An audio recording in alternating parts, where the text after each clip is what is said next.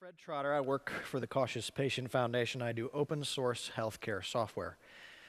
If the healthcare system was a highway, Cautious Patient Foundation would be defensive driving. Our goal is to have individuals improve their chances of avoiding medical errors. And we use the term medical error in its broadest sense. So we would consider things like misdiagnosis and undertreatment as just different kinds of medical error.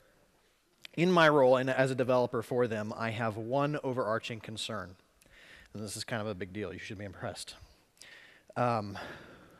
Evolution teaches us that we are going to lose the arms race with bacteria. That's huge. You should all be very impressed. This is a deep insight, probably the only thing you'll remember from my talk.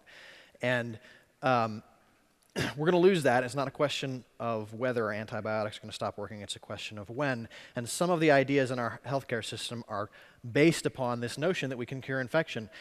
In fact, it's pretty easy to say that the notion of bringing a bunch of really sick people all together if you can't cure infections is a pretty bad idea. And that's what a hospital is. We know we need to move the care that takes place in hospitals outside of them in order to avoid infections. We know that's going to happen, and we know that healthcare IT is going to form an enormous part of that. The problem has been that historically, doctors don't have electronic healthcare records. They don't have data. If they do have data, they're hoarding data. The solution to that problem is an incentive program called Meaningful Use. Meaningful Use funds doctors to get electronic healthcare records and forces them to share data on a network. That network is called by the federal government the Nationwide Health Information Network. I call it the health internet. I call it the health internet because of definition. The word internet is just a network based on the IP protocol between lots of organizations. That's little I internet. Big I internet is just the largest one of those. So if you talk about a health internet, little I, you're talking about a network that exchanges health information. And the Nationwide Health Information Network will become the big I internet sometime this year, if it is not already. It's going to run on two protocols. The protocol is going to be IHE, which is tremendously complex but full of features, or direct, which is really simple. It's basically secure email for patients and doctors. Both of those are designed from the ground up to protect patient privacy. In the same way that before the internet happened, we couldn't imagine, you know what would be a really awesome idea? Buying books online. Before you heard of the internet, that notion would have seemed totally foreign to you. And in the same way, we can't really imagine what services, what amazing things are going to go across the health internet. But we do know a couple things.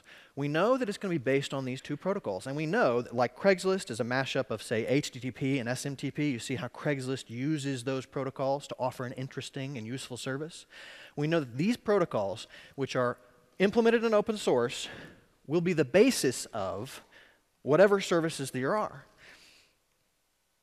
So I'm interested in this one question. What is going to be on the health internet? That is not a rhetorical question. I don't know the answer to that question. I'm asking you the answer to that question. This community is wearing sweatshirts and claiming, and it's one of the themes of this conference, that we can change the world. And I want you to put your money where your mouth is on this issue. I want you to change the healthcare of the world. I have time, I think, so if you have been injured or you have an intimate friend or family member who has been injured by the healthcare system, either by a late diagnosis or some other way, please stand up. Think about it. A late cancer diagnosis, that counts. See, there's a lot of people standing. Please sit down. Thank you very much. Right? The statistic that I like to give is that a fifth leading cause of death is medical errors, but I was just reading about a better way to say it. A better way to say it is, if you had to choose between going to a hospital today and going skydiving, you should go skydiving. It's safer. Right?